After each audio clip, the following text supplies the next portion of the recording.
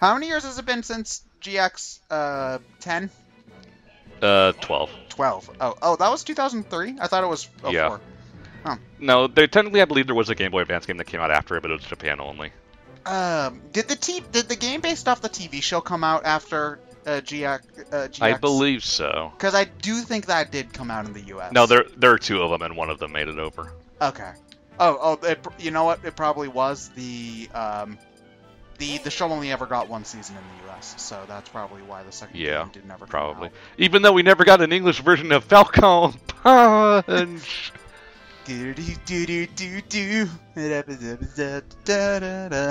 I love that goddamn song. What's Searching for the Truth?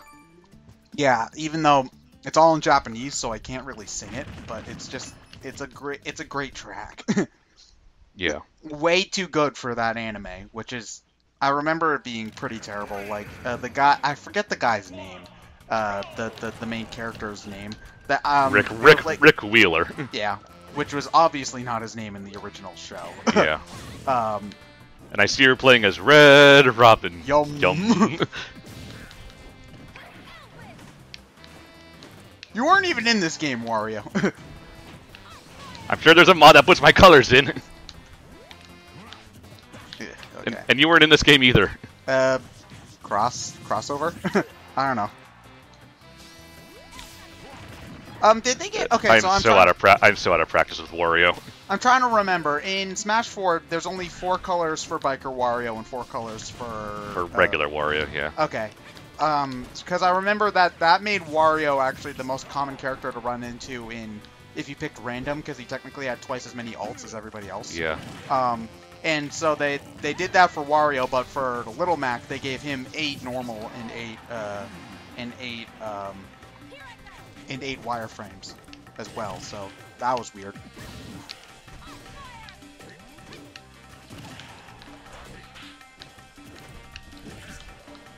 That's a nice bike you got here. Be a shame if I broke it. Yeah, well, your husbando is never going to love you back, senpai. Which one? Robin can marry any character in the game. Particularly Chrom. It's really funny considering some of the marriages you can have Robin do. Like you can have her marry Gangrel, which is just like what? When you played Awakening, who did you have your Robin marry? Well, I did male Robin, so I did Robin Lisa. Robin Lisa. Oh, that's what I did my first playthrough. Yeah. I think for the BrainScratch recording, I did Robin and Muriel. Muriel, yeah. I was watching the Raws and I wondered why you did that. Well, partly because Muriel's a badass and she pairs well with Robin. Ooh, that was close. So there's partially that, and also if I had bothered using any of the kids, that would have made Morgan a magical monster. So there's that. And I know the kids are good because they do their stats are based off of the stats of the parents. So depending on your pairings, the kids can be amazing. But if you're playing on normal mode like I was, you really don't need them, and it's basically just I just like using them. Yeah. Oh, wait, what the hell hit you? That was the arc fire. Okay, it must have been on like the very last frame. It was still yeah. active or something. Because ooh, yeah. Okay, but what was I gonna say? I completely lost my train of thought. Okay. But yeah, no, the kids are good. It's just by the time I usually get around to getting all of them, which is usually like by the end game, because some of the kids' missions can be pretty hard. Like they're kind of under-leveled for the point I am, so I'd have to grind them, and I just kind of want to be done usually by that point. Fair enough. I use the kids a lot, just because. Yeah. No, that's fair. I'm trying to think. Fire Emblem Fate is supposed to come out February, I believe. February, yeah, that makes sense. I am excited for that game, though. It'll probably end up being pretty good. I hear it's really long, though. Well, it is essentially 3 full games. No, I've heard each campaign is really long. Oh, damn. Well, I think the way that they're doing it is you've got, like, the white version and the black version. And then there's also, like, a third campaign where you side with neither. The true ending. Yeah, the true ending. So, ooh, oh god damn it. No, how did that kill me? If you get hit by the last attack in the... No, I know it does that, but it's just one of those that must have just barely got me off the screen. It might have been due to the screen shifting as well, because Wario is a pretty heavy character, and you were at a pretty low percent too, all things considered. So yeah. Who do I want to play now? Okay, yeah, but yeah, so that's probably going to be like hundreds of hours of Fire Emblem. Yeah. What I think I'm probably going to do in regards to that game is I'm probably going to play a campaign and then put the game down for a while before playing yeah, and then one. do the other one. Yeah, that's what I'm going to do as well. Yeah, that's what I did with SMT4. And I think it'll be even easier than that game because for Shin Megami Tensei, the game is mostly the same up until like the end game, which is like final dungeon and final bosses. For Fire Emblem, I think it's only like the first 5 chapters or so that are the same. So going back to play it, it'll be like playing a new game every time. So that'll be pretty cool. So are you siding with obviously Evil Empire or the obviously good Japanese people? I'm actually going to pick the obviously Evil Empire first. Oh!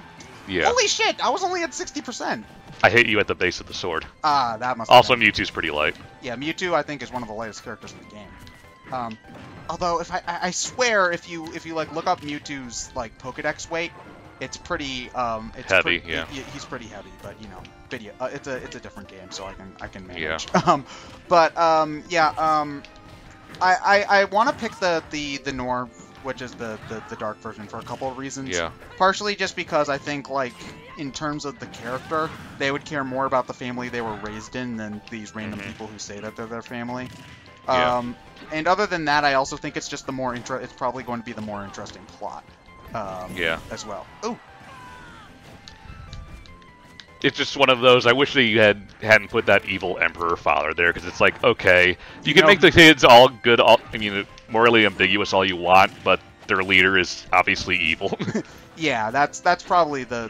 You want to know what that actually reminds me of? I know I'm bringing up SMT, Shin Megami Tensei again. In Shin Megami Tensei 2, you know SMT is all about like angels and demons and stuff.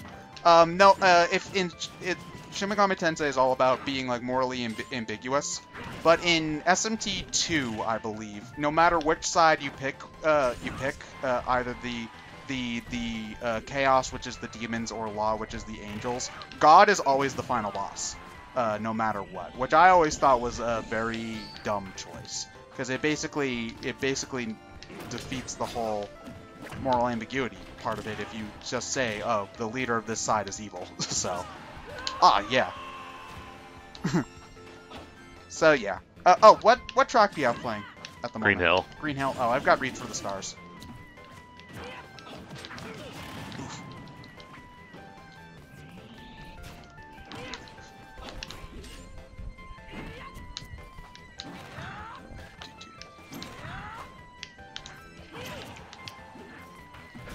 Ah. Ow! Ah, damn it. This is pretty close. Yeah.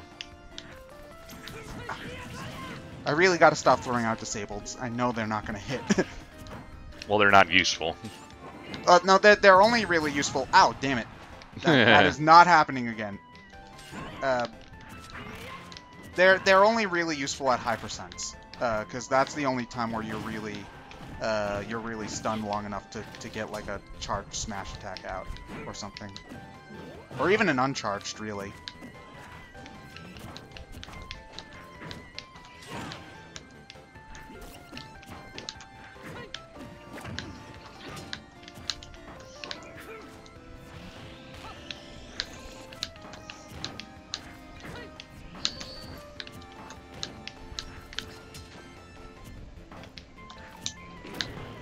Yeah!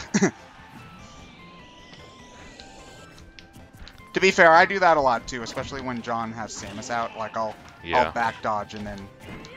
John and his fucking Samus. Ah, damn it! Sword reach. Yeah. That was a good match, though. Yup. It's a shame my game sucks. Have you played 6? Fire Emblem 6? No. No? Okay. I have heard not great things about it, though. Yeah, and Roy just is awful. Yeah. Yeah, let's see. I'm trying to think what, you know what, I'm probably going to be done with Fire Emblem for a while after I play Fates, so, but I do want to beat 7 eventually.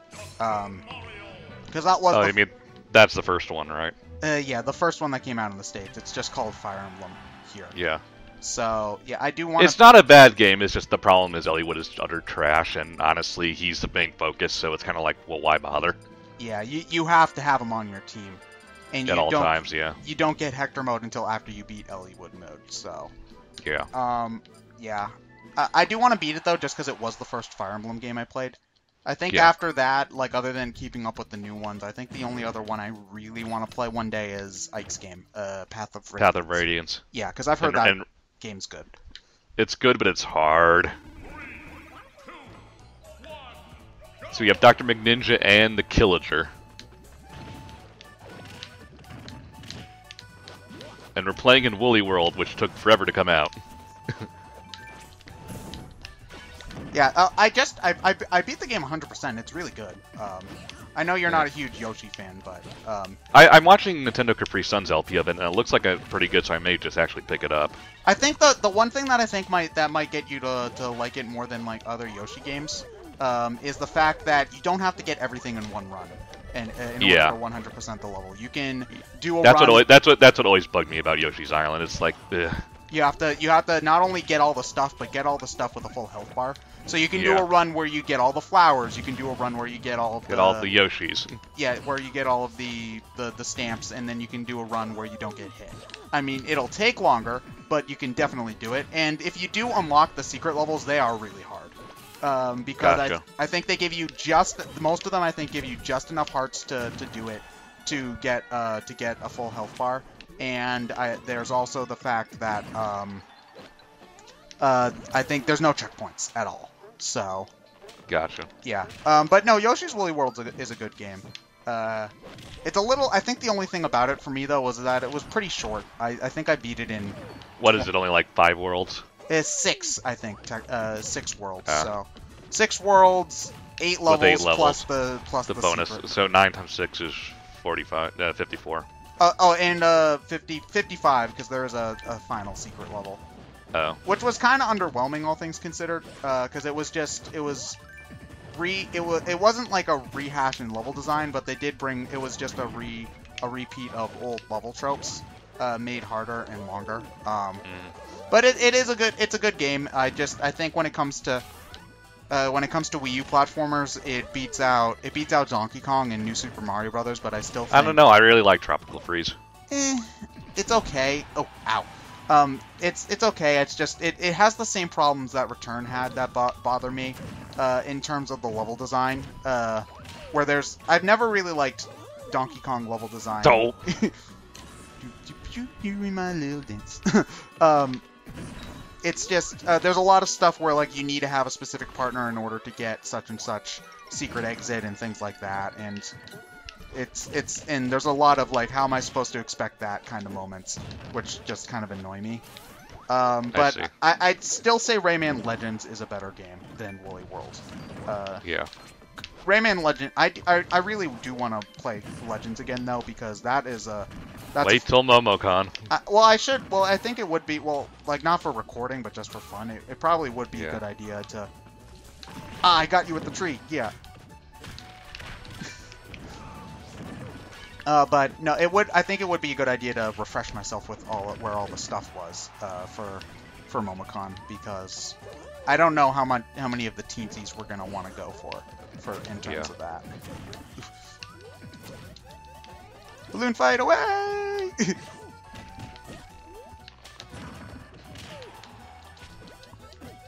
Villager's recovery is ridiculous, though. Wait, hold on. Did they nerf how long you can be in the balloon? Ah! Ah! Yeah.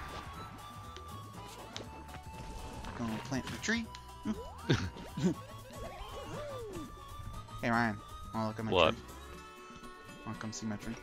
No.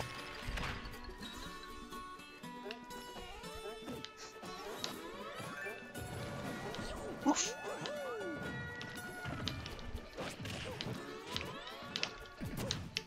I think they did rip a lot of these assets straight out of Woolly World, though. Yeah, probably.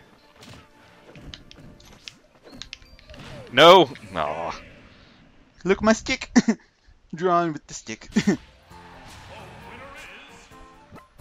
This is your fossil. But I'm right here! Time paradox. I time traveled.